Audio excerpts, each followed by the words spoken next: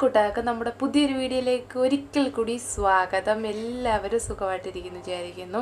ഇന്നത്തെ നമ്മുടെ വീഡിയോ എന്ന് പറയുന്നത് എന്താണ് ഞാൻ, എൻ്റെ ഫാമിലി ആരാണ്, എൻ്റെ ഫാമിലിയിൽ ആരൊക്കെയുണ്ട്, അപ്പോൾ എന്താണ് ഞാൻ പഠിച്ചെന്നൊക്കെയുള്ളൊരു ചെറിയ വീഡിയോ ആണ് ഞാൻ ഇന്ന് ചെയ്യാൻ പോണത്.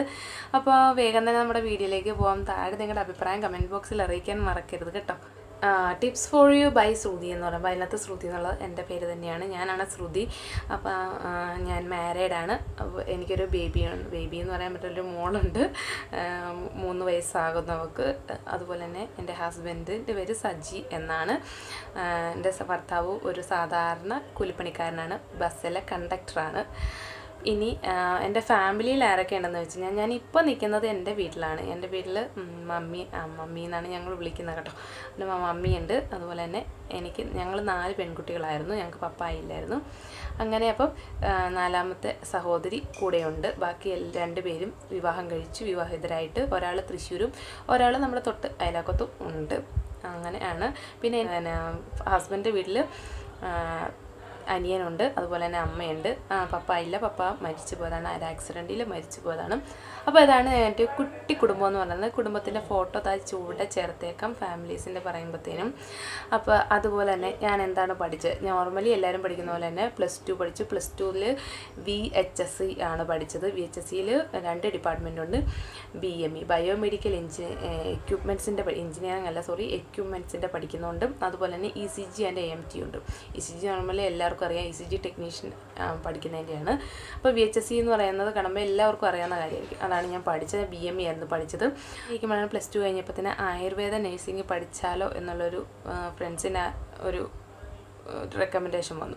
അങ്ങനെ അപ്പോൾ ഞാൻ ശരി, ആയുർവേദ നഴ്സിംഗ് പഠിച്ചാൽ സ്കോപ്പ് ഉണ്ടല്ലോ എന്ന് വിചാരിച്ച് ആയുർവേദ നഴ്സിങ്ങിന് +2ൻ്റെ സർട്ടിഫിക്കറ്റ് പോലും വാങ്ങിക്കാറ് ചാടിപ്പമ്പ കിടന്നു. ഇടുക്കി കട്ടപ്പനയിലെ വാഴവര കോളേജിൽ, ആശ്രമം വാഴവര കോളേജിൽ അഡ്മിഷൻ എടുത്തു. അങ്ങനെ അവിടെ പഠിക്കാനായിട്ട് പോയി. അവിടെ പഠിക്കുന്ന സമയത്ത് എൻ്റെ പൊന്നോ, ഞാൻ ഓർത്തു എന്താണ് തിരുമുന്നത്, അതായത് ജെൻസിനെ തിരുമണം, ലേഡീസിനെ തിരുമൽ പ്രക്രിയ വരുമ്പോൾ, അതായത് തിരുമ്മി പഠിപ്പിക്കുന്ന സമയം വരുമ്പോൾ അങ്ങനെ ചെയ്യണം വിചാരിച്ചിട്ട് എനിക്കവിടെ നിൽക്കാൻ സാധിച്ചില്ല. അന്നേരം ഞാൻ മമ്മിയോട് പറഞ്ഞു എനിക്കിവിടെ നിൽക്കാൻ പറ്റത്തില്ല എന്ന് പറഞ്ഞിട്ട് ഞാൻ അവിടെ നിന്ന് അന്നേരം സ്കൂട്ടായി. ഞാനും എൻ്റെ 2 കൂട്ടുകാരും കൂടെ വന്നു കേട്ടോ. അവർ പോന്നു. പിന്നെ ഞങ്ങൾ മൊത്തം 6 പേരായിരുന്നു ഇവിടുന്ന് പോയത്. അവർ 3 പേര് അവിടെ നിന്നു, 3 പേര് ഇങ്ങോട്ട് തിരിച്ചു പോന്നു. അങ്ങനെ തിരിച്ച് വന്ന് നിൽക്കുമ്പോഴത്തേന് എന്തായാലും നമുക്ക് പഠിക്കാനായിട്ട് ഇനി പഠിക്കാൻ വിടുമെന്ന് ഒരു വിചാരം എനിക്കില്ല. അങ്ങനെ അപ്പോൾ എനിക്ക് ലവ് അതായത് ഞാനും എൻ്റെ ഹസ്ബൻഡും സ്നേഹിച്ചാണ് കല്യാണം കഴിച്ചത്. അപ്പോൾ ഞങ്ങളുടെ സ്നേഹം ഒരു വശത്ത് നടക്കുന്നുണ്ട്.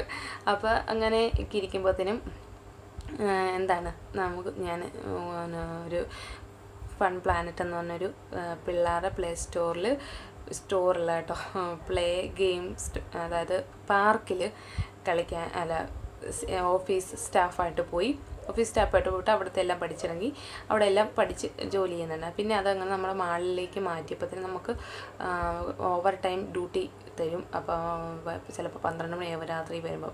അങ്ങനെ പറ്റത്തില്ലെന്ന് വെച്ച് നമ്മളത് കട്ട് ചെയ്തു.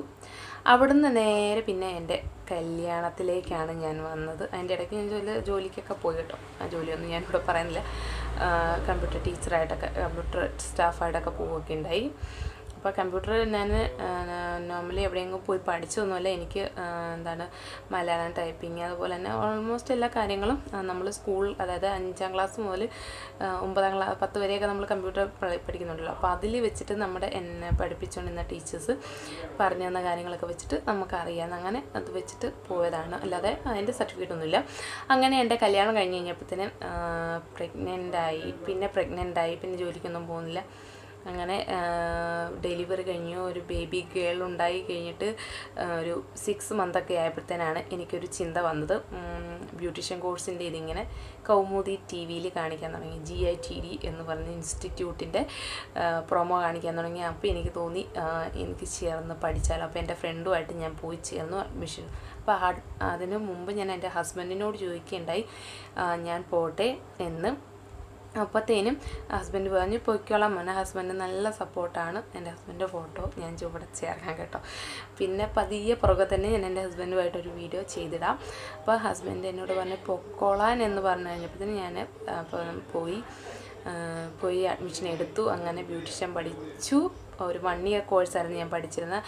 അഡ്വാൻസ്ഡ് ഡിപ്ലോമ ഇൻ ബ്യൂട്ടീഷ്യൻ കോഴ്സാണ് ഞാൻ പഠിച്ചത്. അത് നല്ല മാർക്കോടുകൂടി തന്നെ ഞാൻ പാസ്സാകുകയുണ്ടായി. അപ്പോൾ അതിൻ്റെ സർട്ടിഫിക്കറ്റ് എല്ലാവർക്കും കാണാൻ വിചാരിക്കുന്നു കേട്ടോ. Advanced diploma in beautician course. ഇത് തിരിഞ്ഞാണോ ക്യാമറ കാണുന്നത് എന്നറിയത്തില്ല. പക്ഷേ ഇതാണ്ട് കിടക്കുന്നത്, എൻ്റെ പേര് കണ്ടോ, ശ്രുതിരാജ് എന്നാണ് കിടക്കുന്നത്. അപ്പോൾ ഇത് കണ്ടോ, ബ്യൂട്ടീഷ്യൻ കോഴ്സാണ് ഞാൻ പഠിച്ചത്. അപ്പം ഇതാണ് നമ്മുടെ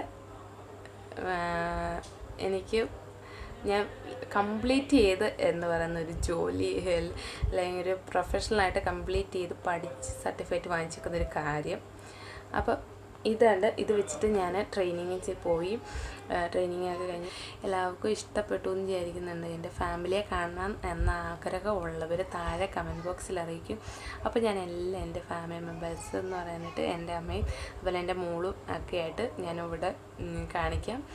അപ്പോൾ എല്ലാവർക്കും ഇഷ്ടപ്പെട്ടു എന്ന് വിചാരിക്കുന്ന പുതിയൊരു വീഡിയോ ആയിട്ട് നമുക്ക് വീണ്ടും കണ്ടുമുട്ടാതെ വരേക്കും. Bye bye.